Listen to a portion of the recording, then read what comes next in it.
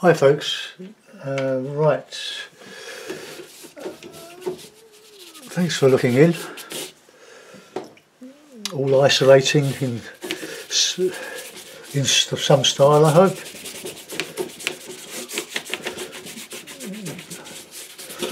If you're managing to get all your provisions at this time. I go for a daily bike ride, but since I don't meet anybody, the air on the road outside is no different from the air in my garden or in my house. Right, okay, I wet the paper all over. It's Fabriano £130 studio paper.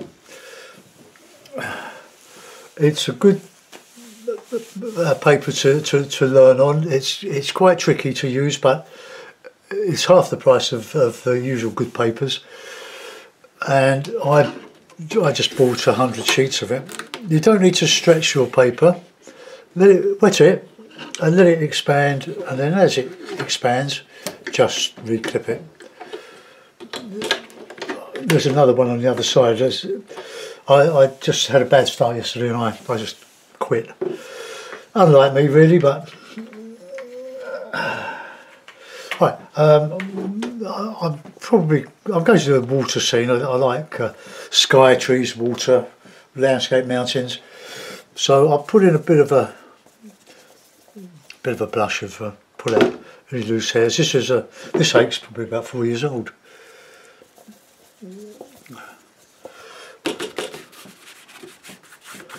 If you're going to put water in, put the water in when you do the sky.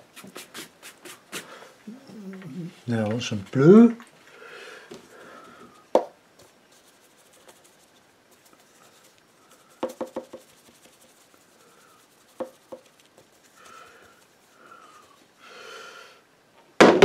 It's really worn out, this one, but that's why I don't use it normally, but I thought I'd just give it a few days grace.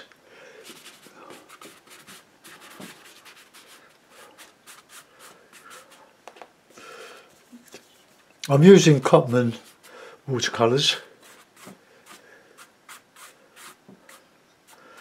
and we'll put a bit of cloud in. We've got a bit of spring back today.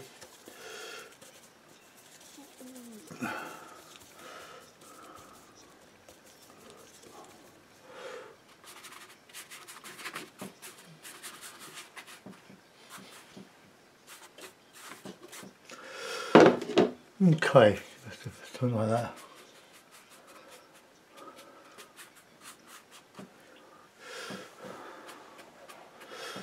Okay, clean the brush. I'm going to just reclip. As you can see, it's buckled up a bit here. Put it tight and give it a dry.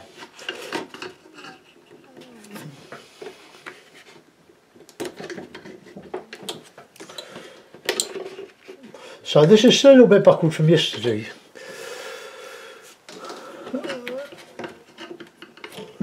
Right, okay, hair dryer. So take your headphones off, I'll fast forward.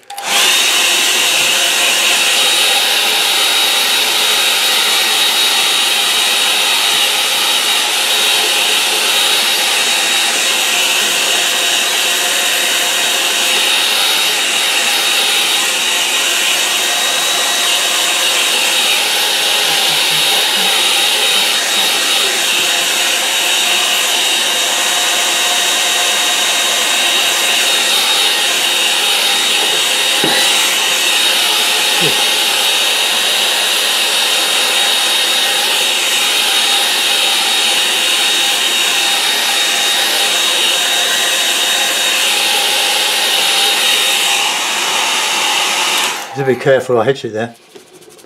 That's okay, put a bird there. If I remember, I've got a cup of tea, so I'm determined to drink before it gets cold.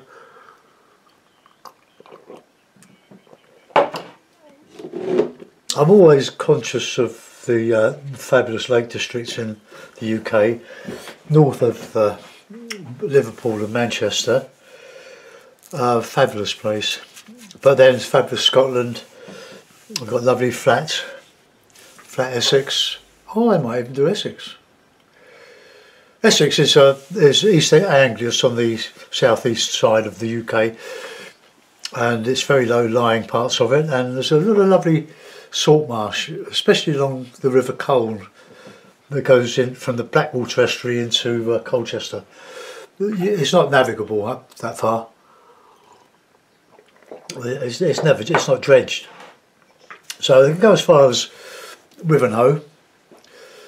There's a lot of quarrying going off on around there, Alresford quarries. Beautiful area, beautiful. My brother-in-law lived there till he died sadly 2 years ago. We had some lovely times with him and his lovely wife. Right, I'll put in a bit of distance. So that's just quite a, not too high. It's quite flat. I'm imagining I'm on the dike that runs up between Alresford and Wiivenhoe. There's flat lands behind.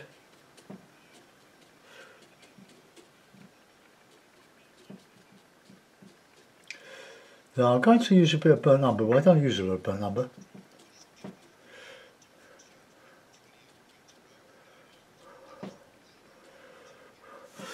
Okay, they could be going uphill, so we'll rectify that.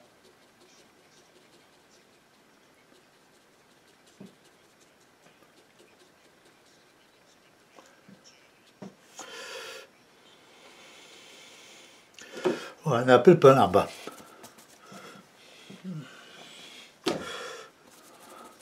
Give a bit of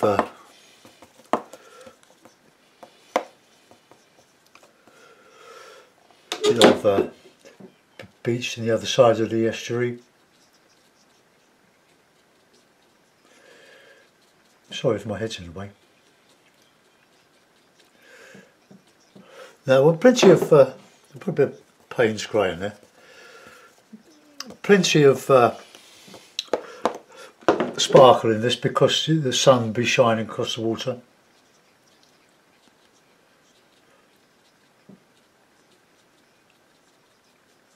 Just mixing it, just letting it blend in with that, the beach, sandy beach behind.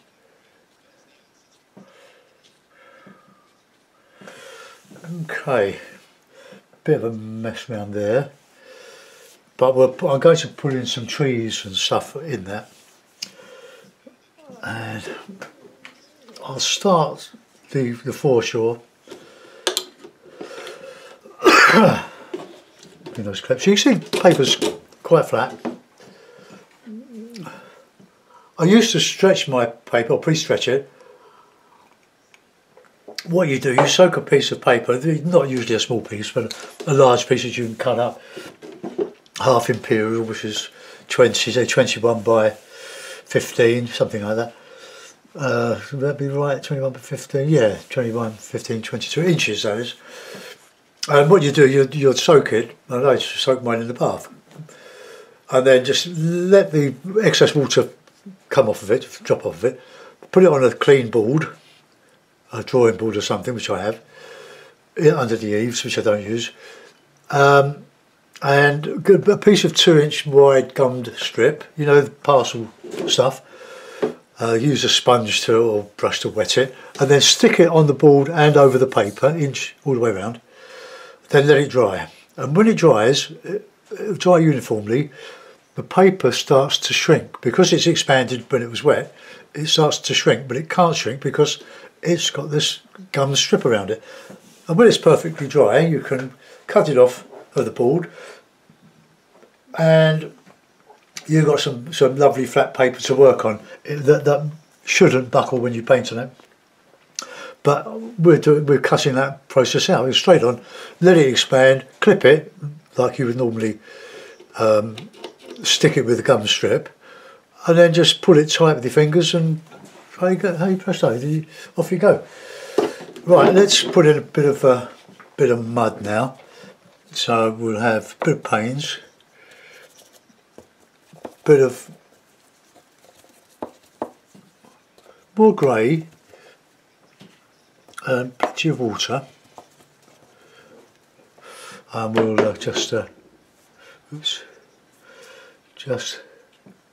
too much water.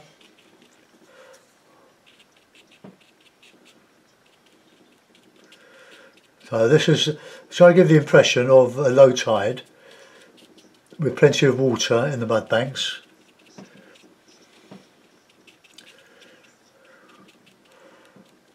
Okay, now I'm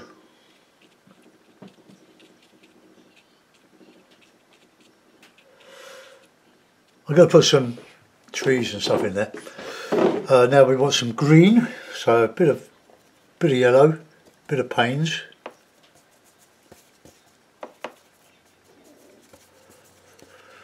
Now in here you've got sandfire, all sorts of lovely stuff.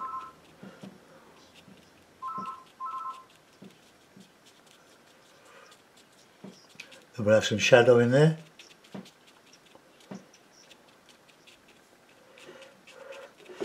So we'll go a bit of panes, bit of burnt umber.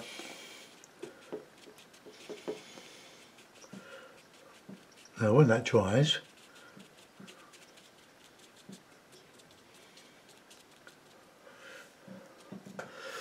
okay. Now I'm painting from my memory of this, and I know that I'd be standing on a dike looking out over the estuary. This is a little bit high, but I'm going to make it smaller by putting trees and stuff in there. If I make the trees a bit larger, it will compress, hopefully give that impression of compression there. Now I know there's a lovely walkway, cycleway, pedestrian, artificially made dike. Well, I imagine it's artificial. It's very lovely. Oh dear. Oh, look what I've done.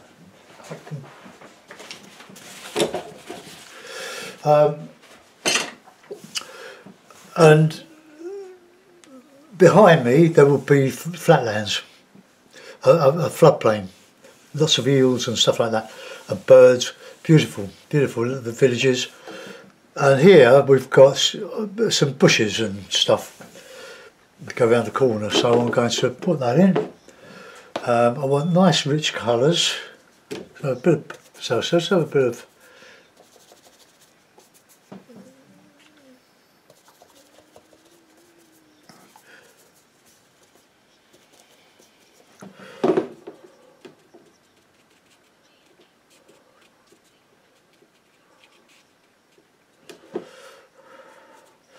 we've got a bit of dark green in there.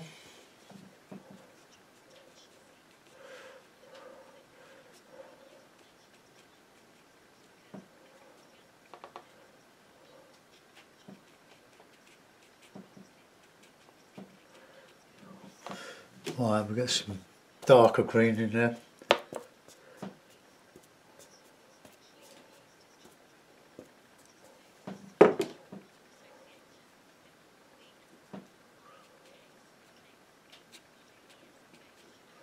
Right, I'll let that dry a bit.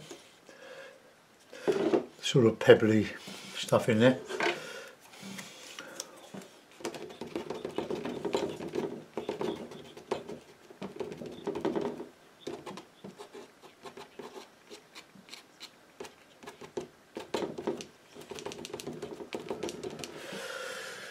Okay, now put in a bit of a bushy tree. Oh, I know, before I do all that, let's sort this out. I'm going to use my small or my medium hake for this. So we want some bluey green, so Payne's grey, bit of blue, bit of water on the brush, bit of yellow.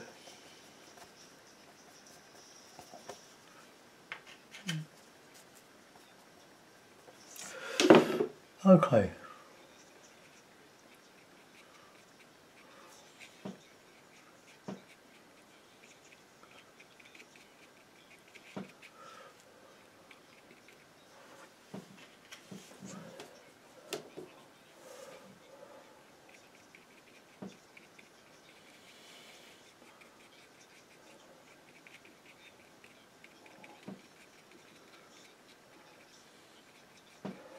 A bit feathery, this one.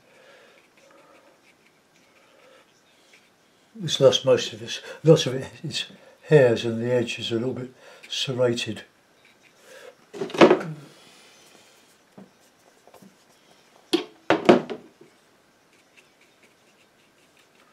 There's some large freighters going along here and up the coast, across probably Scandinavia, taking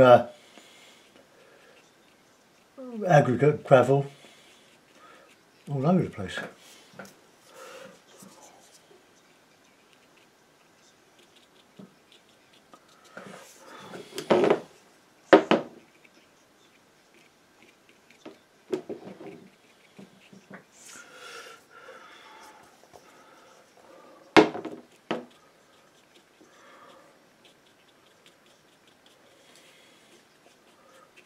I'm going to have to change this one thing.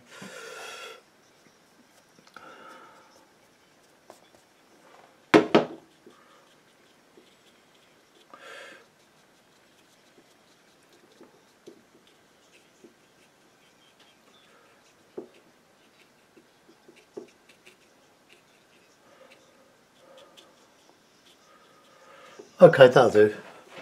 That's enough.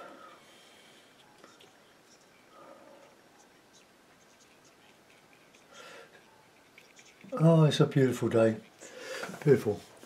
I was wanting to cook on the barbecue, but my wife has other ideas about that. Okay, now I'm going to put a little bit of detail in here. So, really dark green, a bit of shadow.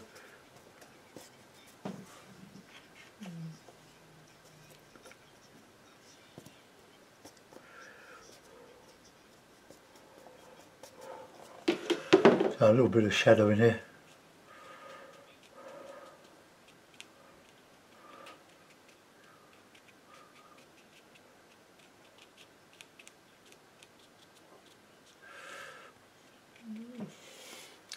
Right, that'll do. Let's go over here and put in some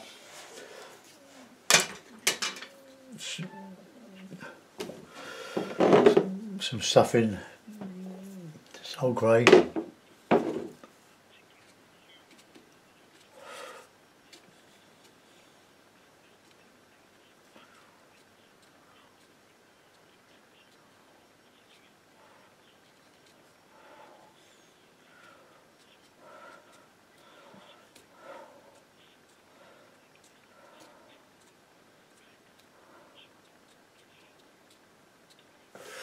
Okay, now we'll put in some,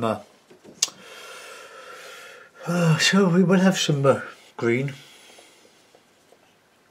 I'm mixing just ultramarine with the cadmium yellow.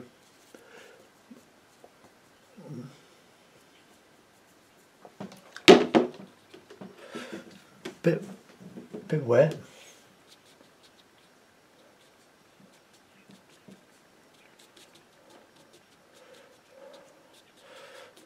If you're struggling with your hake, it's probably because you're putting too much pressure on it. Get the shadow in underneath.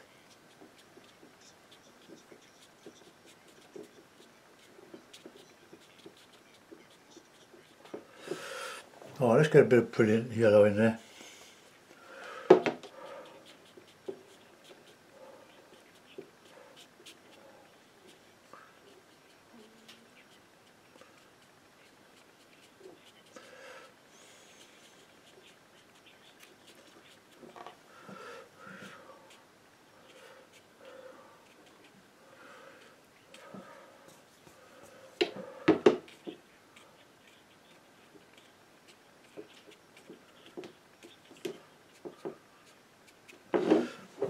Okay, I can beef that up a bit. Bit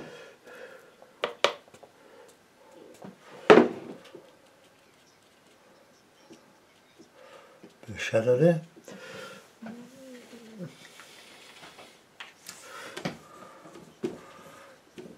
Right, now there will be little boats at anchor.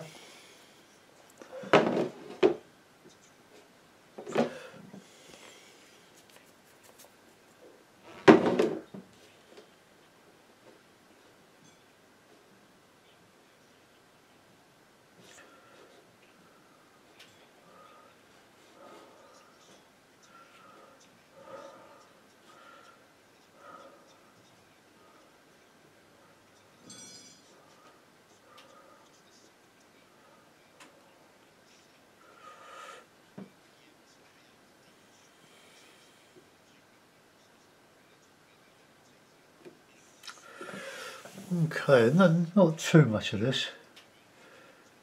It's a great yachting place, but at low tide, of course. There's a channel going down the middle of this. Let's just get a bit dark under there.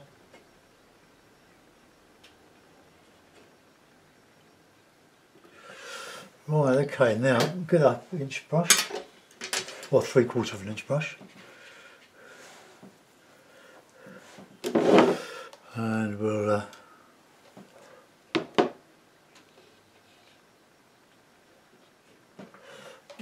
we can have a few little bits of white.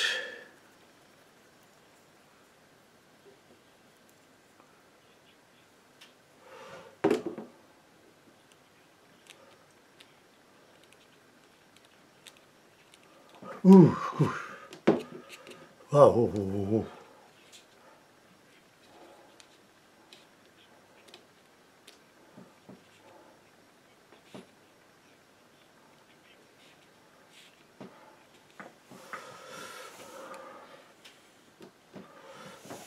Just little bits of detail. I'll put that bird back in. I'm not boaty, so don't hold that against me. They're just, to me, they're just objects on the water.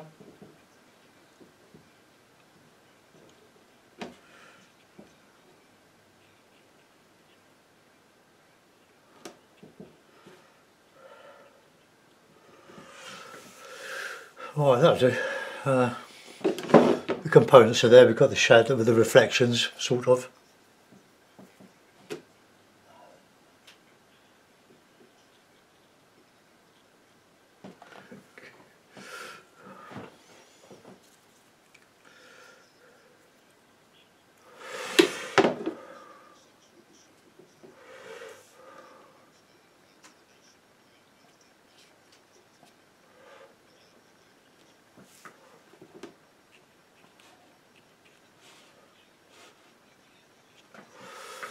Ah, that's a signature.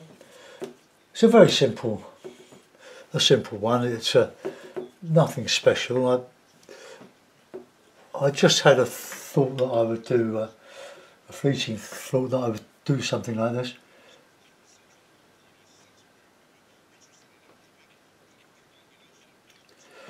There we go. Put it in the mount. We'll have a look at it. Now, is going out for masking tape an essential item? I ask myself.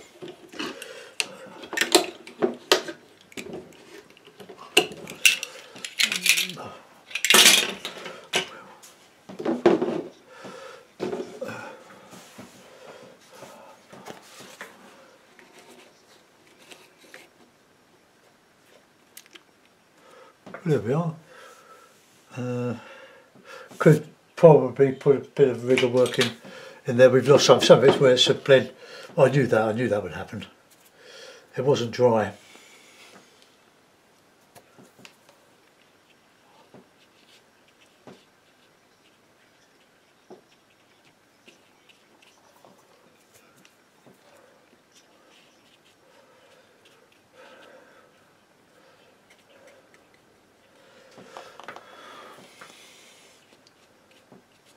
Oh, that'll do.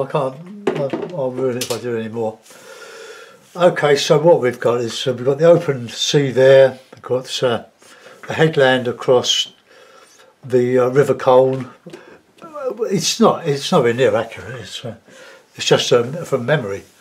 But I hope you like it. I hope you get something from it. I'll just raise you up so you can get all of that shown. There we go. Well, okay, so we'll call that the River Colne, Essex, and this is a very, very beautiful area. The whole east coast up to the whole of East Anglia. There's so much there. I live in suburban sprawl in South London, which is very nice. It's a very nice area, but we don't see this. We still have relatives who live around here.